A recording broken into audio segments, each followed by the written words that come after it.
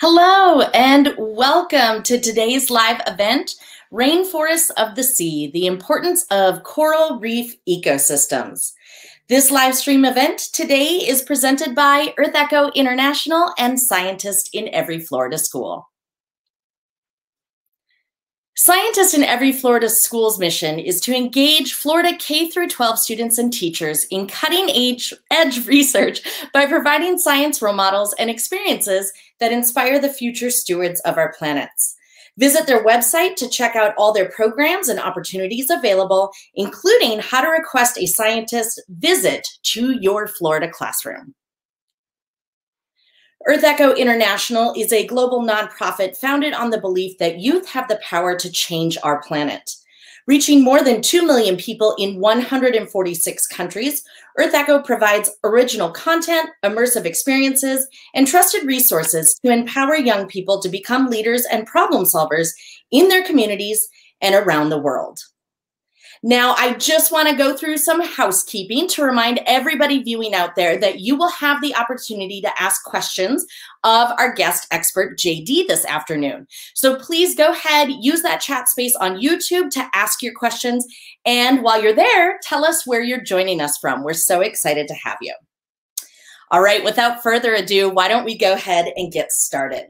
Now, I want to introduce our guest expert, JD, today. JD, how are you doing out there? Can you tell us a little bit about who you are and where you're joining us from? Yeah, so thank you so much for that wonderful introduction, Casey. Like she just said, my name is JD Reinba, and I am currently calling you all from the Florida Keys, more specifically down in Tavernier, Florida, where I work as the volunteer coordinator for the Coral Restoration Foundation. So that's a very brief summary of who I am. Awesome, JD. We're so excited to have you with us today. Thank you for taking the time to join us to talk about biodiversity in the coral reefs and why coral reef ecosystems are so important. So JD, why don't we go ahead and get started with our topic du jour today. So I'm going to go ahead and turn the presentation over to you if you want to go ahead and share your screen. Sounds good to me. We all know how much we love technology these days, right? Can you see that, Casey? I can, yes. Awesome. So without further ado, again, my name is JD Reinba, and today I'm going to be talking to you all a little bit more about the overall biodiversity that coral reef ecosystems play for us, not only as human beings, but also for the numerous organisms that live in and around reef ecosystems, as well as in the ocean in general. Now, before we start talking about all this biodiversity, and looking at reefs as a whole, I kind of wanted to take a moment to focus in and give you all a bit of a crash course on your basic coral anatomy and some really cool coral biology.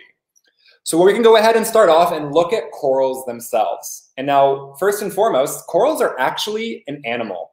They are, I want to say, a living, breathing organism, but it's weird to think of an organism breathing underwater, but they are an animal. A lot of individuals will go out and see corals, whether they're down here in the Keys, they're in an aquarium, or really anywhere, and see this hard structure underwater and often think that it's a rock. And while it does look like a rock, I want you all to take away from this presentation that it is, in fact, an organism and it is an animal. And looking at that scientific classification, they belong to a phylum that is known as Cnidaria. Some of you may know some other cnidarians. We can look at things more like our corals, but a lot of the other common organisms that belong to Cnidaria include your jellyfish, as well as your sea anemones. And this phylum Cnidaria contains over 10,000 different organisms that can be found in both fresh and saltwater environments. And when looking at it a step further, we can see that this phylum is subsequently broken down into 4 classes, which is your anthozoa, your scyphozoa, your pubozoa, and your hydrozoa. You can remember those however you want. My middle school teacher had a really weird song that we all had to sing. Don't worry, I'm not going to sing for all of you. But with this presentation, we're really going to be focusing in on our anthozoas, which again include the corals that we're going to be looking at. This is a coral for those who have never seen one before. But I really wanted to take a moment to actually break down this coral and what you're actually looking at. In this image, you can see a really healthy arm of a staghorn coral. And right within this circle that just popped up on the screen, you can see something that's known as a coral polyp. This is one single individual. You can see another polyp, and another polyp. So when looking at this picture, you can imagine that there are 100 or maybe even 200 different organisms sitting in this one set image. And all of these polyps come together to form something that's known as a coral colony. This is really hard for some people to kind of wrap their minds around, because when you're talking about a coral, are you talking about that singular organism, that singular animal that's known as a polyp, or the colony itself, which is hundreds upon thousands of those polyps all living together in that colonial structure? And when talking about a reef, you can imagine that all those different colonies are now coming together to form that reef. In this image, you can imagine that there's maybe 15, 20, maybe even 30 different colonies of corals living together and forming that reef. And when you have a multitude of different reefs in one set area, and you really zoom out, it creates that coral reef ecosystem. It's kind of a really cool way to break down that overall setup of these different systems. But circling back or diving back to that polyp, I try to throw in as many bad dive puns as I can. We can go in and actually zoom in on one of those singular coral polyps. And we can see that there are a fair amount of anatomical structures that we can examine. In the center of every single one of these coral polyps is a mouth. They actually can feed. We'll talk about that a little bit later on. They have a bunch of different tentacles that surround the mouth that have these stinging nematocysts that they use to feed. There is that centralized stomach. There is a living tissue that covers the entire body of the coral itself. And beneath that living tissue, we have that calcium carbonate skeleton. But I really want us right now, for the purpose of this presentation, to kind of zoom in yet again and look at the overall tissues of those tentacles. And you can again see these nematocysts. Now the nematocysts are basically mini harpoon guns that are spring-loaded and ready to launch. And when a small little organism brushes up against this tentacle of that coral, that harpoon launches out, stings that organism, and eventually paralyzes it, and the coral can then put that tentacle down into its mouth to digest. So corals can actually feed. You may not realize it, but if you were down here working with us here at CRF and you were holding one of these fragments of corals during the restoration process that we do, that coral is stinging you the entire time you are holding it. The only thing is, those nematocysts on the set corals that we work with down here aren't strong enough to actually puncture our skin and have us actually feel that stinging sensation. On the other hand, if you are familiar with fire coral and you have recently crashed into it, those nematocysts are very strong and can actually puncture your skin, and that's what results in that burning sensation, and also why it's called fire coral. But we can also look at these zooxanthellae that live within the tissues. You can call them zooxanthellae, zooks, whatever floats your boat. But these zooxanthellae are actually a type of symbiont that lives within the tissue of the corals themselves. You can see this very zoomed in image on the left of those coral zooxanthellae. In the middle, you can see the zooxanthellae actually in those tentacles. All those weird little green blurbs are those zooxanthellae. And also on the right, you see this beautiful image of a pillar coral. Now I'm taking so much time and saying that really fancy word over and over again because this zooxanthellae is really important for our stony corals. This zooxanthellae is actually a photosynthetic dinoflagellate that is responsible for roughly 90% of the energy that the corals need to get on a day-to-day basis. There is this symbiotic relationship where, again, these zooxanthellae are providing corals the energy, and in return, the zooxanthellae has somewhere to live. But when we look outside of that energy threshold, which is very apparent and very important for our corals, we can also look at the fact that this photosynthetic process actually results in the various colors that we all love to see when we are down here diving, snorkeling, or even looking over the side of a boat on a crystal clear day. This zooxanthellae results in those vibrant, beautiful colors that reefs are so famous for. But when we talk about zooxanthellae, one of the hot topics, again, a really bad pun here, is the overall issue of coral bleaching that really ties into these zooxanthellae. With these symbiotic relationships, there is actually a set temperature threshold that the zooxanthellae likes to be in. And when this temperature gets too high, or sometimes too low, the corals get really stressed out because this zooxanthellae stops working properly. And you can imagine if you had something inside of your body that wasn't working and doing its main function, that's the word today, you would be stressed. Corals do the exact same thing because they have all this zooxanthellae inside their tissues and it's not doing anything. And they're like, oh my God, get it out. And they actually expel it. And you can kind of see that process in this image here on the right. Now, with this bleaching is sometimes natural. We do see historical events of bleaching happening and corals can recover. But why it's such a big topic in today's day and age is the fact that our oceans are warming way too rapidly and they're staying that temperature for an extended and prolonged period of time. And the coral can't go back and recover from that process because that temperature isn't going back to what it normally looks like. And with this bleaching, it can take place in a very fast and rapid period of time. You can see on the left, there is this beautiful, vibrant, healthy coral reef that was taken in December of 2014. In the middle, you can see a bleached reef in February of 2015. And then in August of 2015, that entire reef is now dead. That's roughly a year. And that reef has spent probably hundreds upon thousands of years growing to be what it looks like in that image in the left. And in less than a year, it is all gone and it is all dead now. Wow. And JD, I just want to interrupt because we do have some questions already coming in from our live viewing audience. So the first question we have is just backing up to those nematocysts that we learned about. Why do certain coral species have more potent nematocysts than others? Did they evolve this for a reason? To my knowledge, it just comes down to the different aspects that they use for their own day-to-day survival. So some organisms have the stronger nematocysts for defense or for their own purposes of like actually being able to capture and bring in that prey. So it just depends on their kind of primary methodology. And also when you look at your like example of a fire coral, they don't rely as heavily upon that dinoflagellate to maintain their energy. So they need to have other ways to help bring in that energy that they need, if that makes sense. Okay, great. Thank you. So another question that we have is because of climate change, are corals migrating further north in the oceans? Are we seeing corals move at all from where they're found? So not really. Unfortunately, with what's happening with climate change, the reefs are actually dying at such a rapid of a rate that we're not able to see that kind of movement up or down to areas that aren't as hot.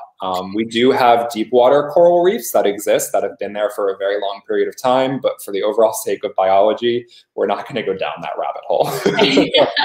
And I think also something important to point out to our audience is that coral reefs, and in particular, we're talking about Florida coral reefs, which are primarily stony coral reefs, that they're not like a shark, for example, a shark who can migrate, who can easily move in the ocean. Corals, for the most part, are sessile, or they kind of remain in place throughout their lifetime. And I was going to talk, there's a little bit about spawning, but that's a really good point, Casey, is while they are animals, they just can't get up and swim away if they are unhappy with those current parameters. They actually accrete their skeleton onto the reef itself. So once they kind of pick that one location, they can't be like, oh no, I don't like this real estate anymore. I'm going to go somewhere else. They're basically stuck there for the remainder of their lives. All right, that's good. And then one last thing, since we're talking about the zooxanthellae and the bleaching events, are zooxanthellae evolving to tolerate higher water temperatures? Are we seeing that evolution happening? They are doing a lot of case studies in a variety of different labs to actually examine that. Unfortunately, that is a much higher level of scientific background than what I have in terms of my own personal wealth of knowledge. But there is some really cool literature out there that should be available online where you can actually read those various different case studies and see the different results that they're finding. And I believe they are seeing some different clades that are more resistant and less resistant to the overall process of bleaching and kind of seeing how that dynamic is shifting. All right, great. Okay, so back to the presentation. I'll give you the floor again. And feel free to interrupt whenever. I love being interrupted. Sounds good. And keep those questions coming, everyone. Those were really, really fantastic. Awesome. And while this is a really beautiful image, and beautiful is kind of a questionable word to use, and as much as I love this image coming from Huffington Post, I really want you all to focus in on that text in the middle of this slide. And the idea of a bleach reef being a dying reef isn't really the best way to describe it. With a bleach reef, I want you to think that it is a stressed reef, not a dying reef. You can imagine that if you are sick and you don't have access to medication or treatment, you are going to be stressed over a very long period of time. And if you don't have that treatment or whatever it may be, over a period of time of that extreme amount of stress and pressure on your body, you are more likely going to die. But if you get that treatment, you're going to feel better. It may take you a little bit of time, but eventually you'll shift back to what you normally were. That's basically the exact same thing that happens to our corals. If that temperature gets too hot, they bleach and it goes back down. That zooxanthellae can actually be recovered, and that bleaching can then no longer be happening, and that coral goes back to a healthy reef. But a lot of times what we see today is that temperature shift isn't going back down. It's only getting hotter and hotter and hotter. So there's no way for that coral to recover. But I really do want everyone to make sure that they know that that bleached reef doesn't mean that it's ultimately going to die. It just has a very more likely chance of dying. And now that I've actually depressed you all with the overall topic of coral bleaching, we can actually shift our attention to the overall ways that corals can reproduce. We are really lucky to see that a lot of the corals that we outplant here at CRF are actually reproducing and helping kickstart the natural recovery process of our reefs. But our corals, more specifically those hard corals, can reproduce in two different ways. The first of which is your asexual reproduction, otherwise known as fragmentation. Now, this is a really big methodology that we use in the overall propagation of our corals here at CRF. You can see in this image, there is a diver who is catching a coral that has actually been broken up from the coral tree above it. And to kind of help you visualize what this fragmentation actually is, I like to use the overall analogy of houseplants. If you have a monstera that you accumulated in the peak of quarantine and you see that there are 2 leaves and you want to have 2 monsteras rather than 1, you go ahead and cut, and now you have 2 plants for the price of 1. That's basically the exact same thing that happens with this asexual reproduction. In a natural setting, when we're not doing this restoration process, you can imagine that these stony corals are often known as a breakwater, where they can help baffle a bunch of wave energy. And yes, while there are going to be parts that stay in that set location, as those waves crash over and over and over onto that coral, it will break small little pieces off. Those pieces will roll away, they'll get lodged somewhere else, and again, start that growth of that new colony. So that's fragmentation. But they also do sexual reproduction. And with sexual reproduction, let's see if that video will play. Oh no. There's supposed to be a beautiful video playing here, but technology is not my friend.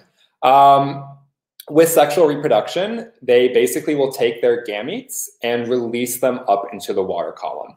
With this overall spawning, it's basically like being in a snow globe underwater. You will really have this synchronous event where all the corals will not be doing anything at one moment, and then you'll blink, and there will all be these little gametes floating around in the water column, and they all will eventually come together.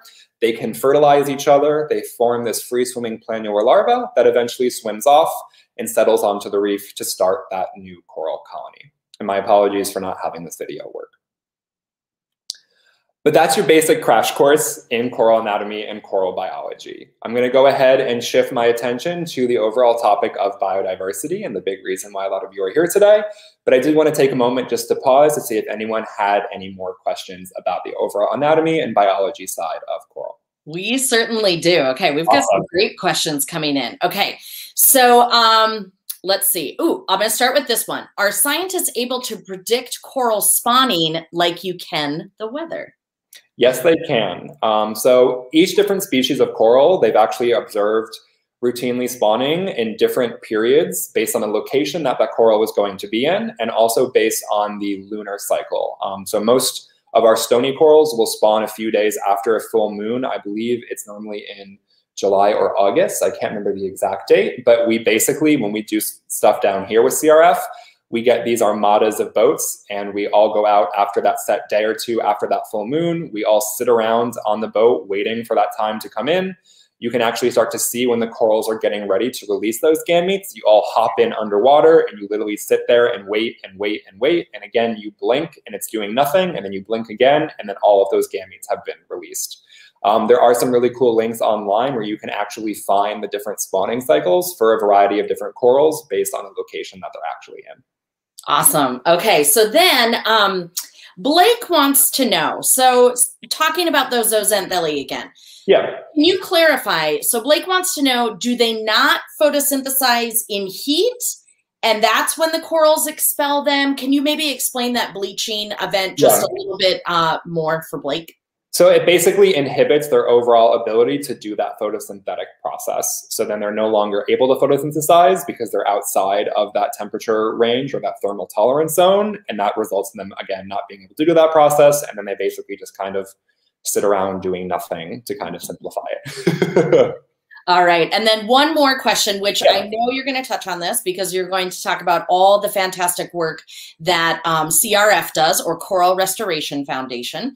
But the question is, it's a couple of different questions, or threefold actually. Do you think growing more tolerant species of corals in labs and implanting them in the ocean is good? That's the first part of the question. And isn't it kind of like introducing an invasive species?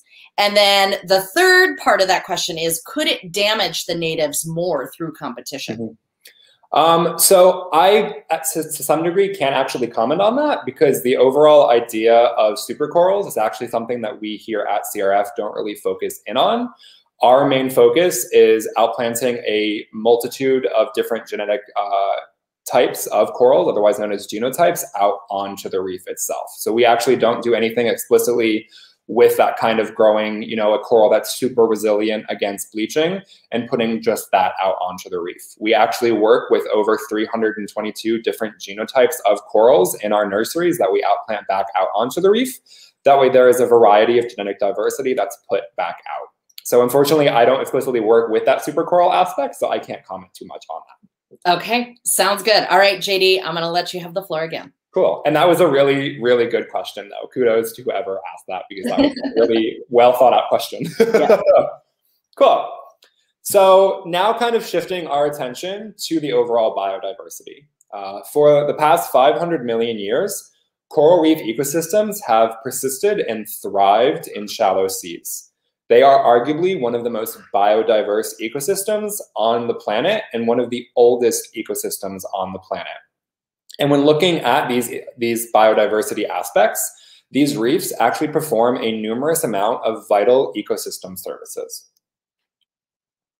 But before we look at the human side of things, we can actually look at the ocean side of things.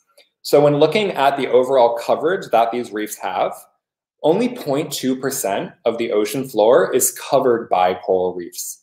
But at minimum, these reefs support roughly 25% of all marine animals that live in the ocean itself. Now, Casey, I'm going to call you out on this one, and I want you to tell me what your favorite animal is. And when I say animal, I mean ocean-based animal. Okay, favorite ocean-based animal. So I'm going to choose one. So I'm in Florida as well, but my specific favorite one is the peacock mantis. Oh, awesome. Yeah. Have you ever seen one underwater? I've never seen one underwater. I have one here that lives with me on a daily basis, but peacock mantis shrimp blow my mind. They're one of the coolest animals I think out there, but also I really, really, really love nurse sharks too. Oh, I'll do both examples. Okay. So with Casey's two favorite animals, you can imagine that both of them directly rely on reefs. That mantis shrimp has its home on the reef.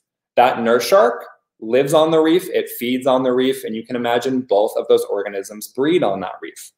Now, those two examples are kind of easy because when you look at a reef, you're most likely going to go out and dive and see it. So let's use an example of something like a humpback whale. You don't always, I mean, some places, if you're lucky, you can go diving on a reef and see a humpback whale. But you can imagine that a lot of that time that humpback whale lives is going to be out more towards the open ocean in deeper areas. It's not directly on that reef. But you can imagine that maybe the krill that humpback whale feeds on has spawning grounds that are on the reef, or smaller little fish that whale eats has breeding grounds on that reef. So even though that whale may not be directly living or breeding or sleeping on that reef, its food source is still coming from our coral reef ecosystem. So that really kind of puts it into perspective, the overall interconnectivity that reefs have for all the different organisms that we know and love as ocean lovers. And in case you don't believe me, here are some really cool examples of some of the different organisms that you may see when you are out diving on reefs themselves. And these are actually all pictures that we have taken when we're out doing field work in our nursery and also on our various outplant sites. You can have things like your super small cleaner shrimp, your tasty Caribbean lobster. I know I'm not supposed to be saying that as a conservationist. You have your hermit crabs.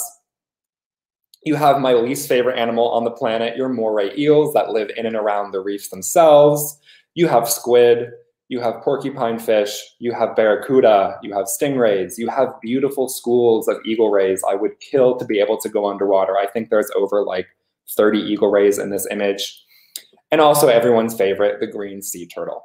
So you can imagine all of that life directly depends on reefs themselves. And that's only a few of the animals that we normally see on a day-to-day basis. But we are also human, so we want to see that overall importance of biodiversity for us. So at least 500 million people actually rely on coral reefs for food, coastal protection, as well as their overall livelihoods.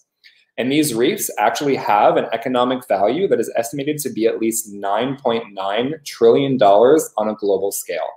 All I can say is that's a lot of zeros.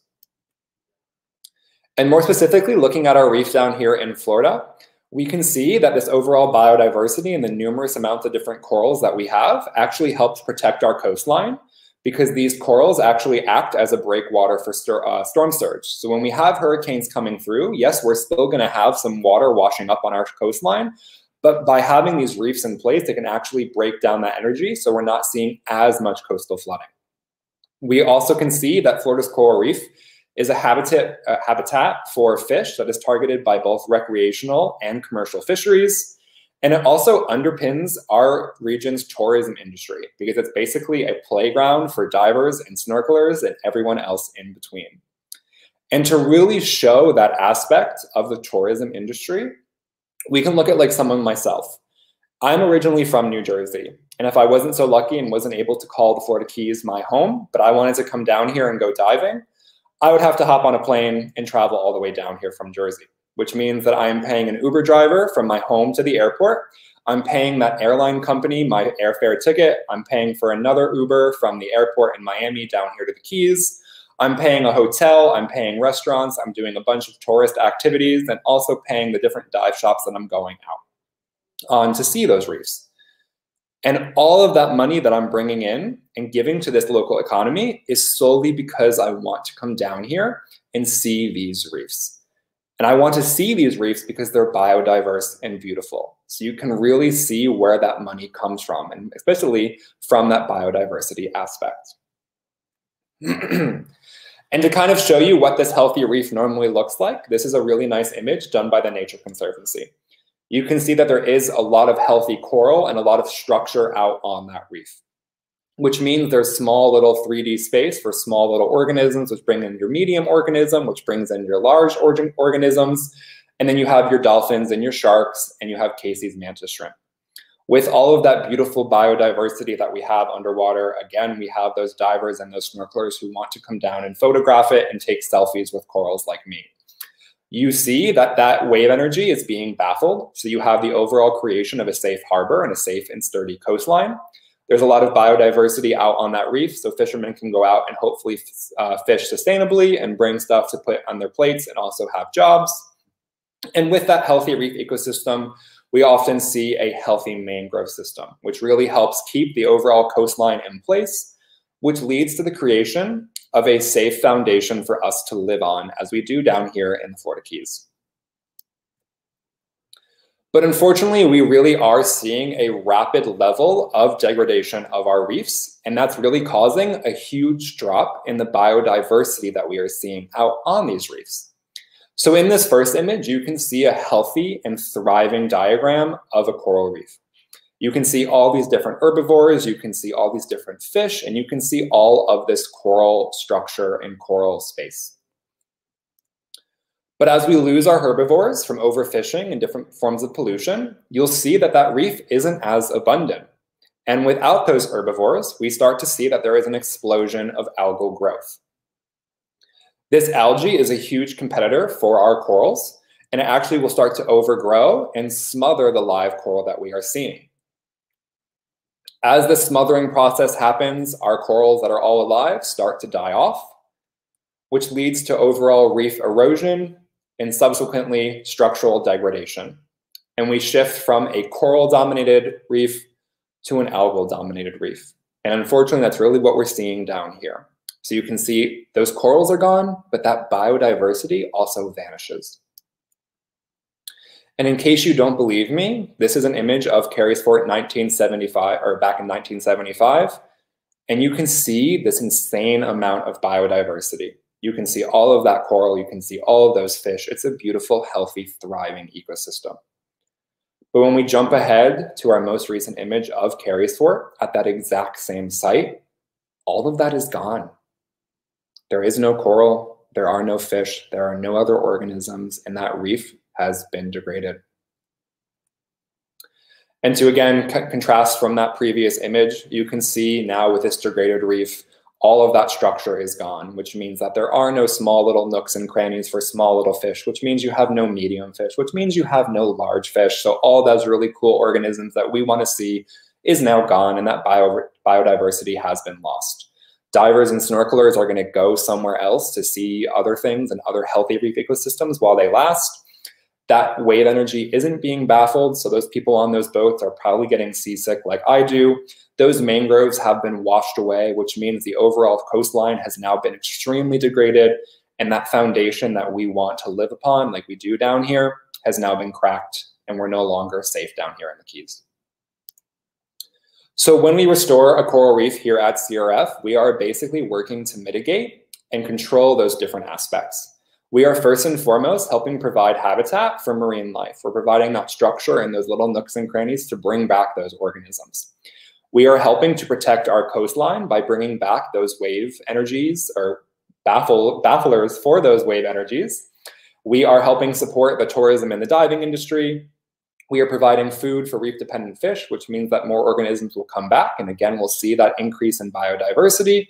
And with that increase in biodiversity, we can have individuals come back out who can go fish and have stuff to be brought to our plates, and also people who can have jobs in different forms of livelihoods.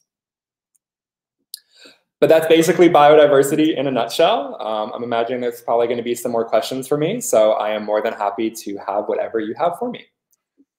All right. Yes, we do have a ton of questions coming in, and thank you, JD, for that incredibly powerful slideshow to just really drive home the importance of coral reefs and the amount of biodiversity that they house out there in the oceans, and making for a healthy ocean, healthy ecosystem, and even a healthy economy if we want to, you know, take it to the human level. Yeah. So we do have quite a few questions coming in. So let me start right here. Okay, here's a great question. Do you feel that Aquarists can help coral by raising awareness to people that are both near and far from the ocean to protect them? 110%. We need every single human being on the planet speaking about what's happening to our reefs. So whether you are in the landlocked state of, I almost said Texas, but that's not landlocked. Insert landlocked state here because my geography is horrible. I'm from North Dakota, so you can use that as an example. If you're in the landlocked state of North Dakota and you are an aquarist, or you're even just someone who's passionate about reefs, talk to anyone and everyone you know. My family knows that when I come home for Christmas, the only thing I'm going to be talking about is corals the entire time. You really are someone who can bring about that change, whether you're challenging someone to cut out the overall amount of plastic that they're using on a day-to-day basis, or just to be more conscious about what's happening to our reefs and getting them to actually care. So definitely aquarists, but really anyone in general. You have this information and you can share this with others and get them to want to care about reefs. Because when you're down here in the Keys, if you don't really know what's happening, you will look out at that beautiful blue coastline and think, wow, it must be a really healthy reef. But we're not, you're not directly seeing what's happening below the surface. So definitely use your voice and get people to care. Excellent. We have another question, and this is a really good one. Besides fauna and coral restoration by humans, are there any animals in the ocean that help to transplant or transport corals to other reefs? So unfortunately not. I think that would be really cool if some organisms could, go through and clip off corals for us and put them somewhere else. But unfortunately, as of right now, evolution hasn't come to our aid in that capacity. But that would be a really cool thing to happen. Right? Absolutely. I agree. Okay, so let's see, back to these questions. How can students who don't dive or snorkel get involved? Yeah. So if you're down here in the Keys, I definitely recommend you stop in and visit us just so you can learn a little bit more about the work that we do. And you say people who don't dive and snorkel or just dive? I think they said, let's see here, who don't dive or snorkel. Okay. You can also, if you find yourself down here, we do have a wide variety of different volunteer opportunities for you to get involved with us. So we do have land-based volunteering where you can actually work alongside our land-based components to helping us build a variety of different structures that we use for the restoration process, and also helping us with data entry, photo tagging, and a bunch of other really cool educational outreach. But if you are just looking to get involved, but not explicitly down here in the Keys, I would say just to kind of, again, like what I said for that earlier question, of just using your voice and helping others be empowered and educated on what's happening to our reefs and also to our ocean as a whole. You can reach out to legislature and help, push for more environmentally and eco-conscious laws, or just, again, educating your friends and family about ways that they can help reduce their overall impact on our reefs and our oceans. And obviously, a really easy way for anybody out there to get involved is to follow Coral Restoration Foundation on all different platforms out there. Of course, they do a lot of great postings out there to help educate about the reefs. Share those posts with your friends and family. Our partners and friends at UF Earth Systems and Scientists in Every Florida School have fabulous programs for Florida schools in particular. So those of you tuning in right now and are based in Florida, please check out at UF Earth Systems and follow everything that Scientists in Every Florida School does, as well as here at EarthEcho International. We have a lot of great opportunities for young people, and most of our programs and projects are run virtually, especially now due to the pandemic, but we are looking forward to getting back to normalcy and seeing people in person, including doing some boots on the ground habitat restoration in various states. And in just a little bit, I'll talk about one more opportunity that we have here at EarthEcho to get everybody involved in biodiversity in your own backyards. And just not to cut you off, Casey, sorry. Yep. To circle back to it, I'm a really big proponent for education. I really think education is kind of the main aspect for the future of our reefs and our oceans, and realizing that all of you currently sitting and listening to this talk, you are all the future of our oceans. So getting involved and empowering yourselves can really bring about that positive change. Agreed. Now we've got a really good question from Mariana. Yeah. Mariana asks, CRF works on restoring coral reefs, making coral trees, such as those ones right behind you, JD, and reintroducing them into nature, correct? Yes. If so, how do you choose your restoration or reintroduction sites? So that comes from a fair amount of actually governmental decisions and based on the wide variety of different grants that we receive. And those grants have specific parameters on where we need to outplan or where they want us to focus in on. We actually are working with a wide variety of other restoration organizations down here in the Keys for the Mission Iconic Reefs. And those reefs are 7 different reefs throughout the entire Florida Keys that are being primarily, again, focused on for that set grant itself. So a lot of it does come from those grants. Awesome. Okay. And Blake out there says that they want to volunteer with you at CRF, and they're planning on getting dive certified this summer and maybe signing up. Are there any age restrictions to volunteering with CRF, or any things like practice dives they need under their belt? Yeah. So perfect question for me because I run the volunteer program. So with the volunteer program, we have two different components, our land volunteer program as well as our dive volunteer program. With the land volunteer, you want to be at least 16 years old. And then also with the dive volunteer, you want you to be at least 18 years old. For the dive volunteer program, there are a couple of other requirements that come with it, like having at least 30 log dives. We want you to have your CPR and first aid, your O2, dive insurance, as well as all of your own gear. Again, a lot of that comes down to the overall safety standards that we have imposed for our organization. That way, in case something were to happen, all individuals on our boats are properly trained and know how to kind of respond to a situation. Knock on wood, we've been very lucky down here. But if that kind of seems a little bit daunting, we also do have these really amazing programs that are called recreational dive programs. The recreational dive program is basically a one-day restoration adventure where there's going to be a morning of educational and hands-on training. And then in the afternoon, you actually get to go out on a charter boat with us and you get to help us in our nurseries and pending weather actually go and outplant corals back out onto the reef. That has a little bit less in terms of overall requirements and parameters when we're looking at individuals to come and join us. But both opportunities are definitely great ways to get involved with our work. Awesome. And Blake, one last question from Blake is, yeah, definitely. Do you work outside of Florida as well? As of right now, we are solely based down here in Florida, but you never know, there could be some more chance for us to expand elsewhere. Absolutely. All right, we have one last question to wrap things up and bring it home. This is kind of a doozy. So Coldine asks, does CRF use fragmentation to restore corals? If so, how do you combat the low genetic diversity that results from fragmentation since the polyps all have the same genotype?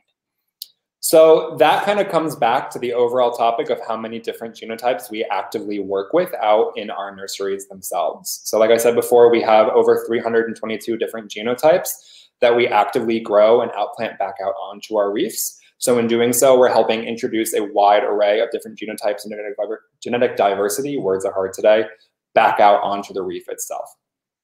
Short and simple. All right, great. Okay, so I'm just double checking. Mariana wants to know, do you have any exchange programs or even internship programs? Perfect question. So in terms of an exchange program, not really. We do pre-pandemic have the opportunity for individuals who are not based in Florida to come down and be visiting volunteers with us. That way, if you are coming all the way from Australia or Canada or wherever it may be, you can still come down and volunteer with us. Unfortunately, due to current restrictions with the pandemic, we're not able to actually support that program. But we do also have an internship program. I actually, before my time as a staff member, was an intern with CRF, and it's kind of how I fell in love with coral and coral restoration. But the internships themselves are 4-month semester internships. You basically do everything and anything. You are working alongside the heads of restoration and science for the outplanting and monitoring process of our corals. You're working alongside other team members in our nurseries. You're doing educational outreach events. You're helping run those recreational dive programs. You're assisting with the training process of our volunteers. You're learning all about communications and social media. You're learning all about how to solicit donations and how to work with donors and get grants and everything else in between. So the volunteer program is definitely a really, really, really cool way to learn more about CRF, but also more so the world of restoration. And again, all the opportunities, the volunteer, internship, and dive program can all be found on our website. Awesome. Great. Thank you so much, JD. This has been really enlightening.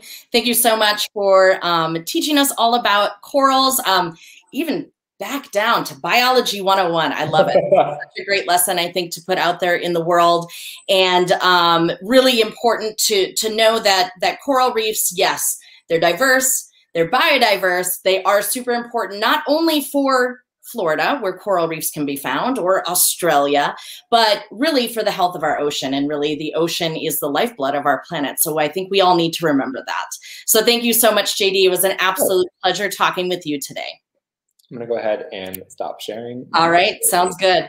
Now, for those of you out there who still are hungry for more and want to get involved, here at EarthEcho International, we have a great opportunity for middle school students in the US called the EarthEcho Challenge. So let's learn a little bit about that.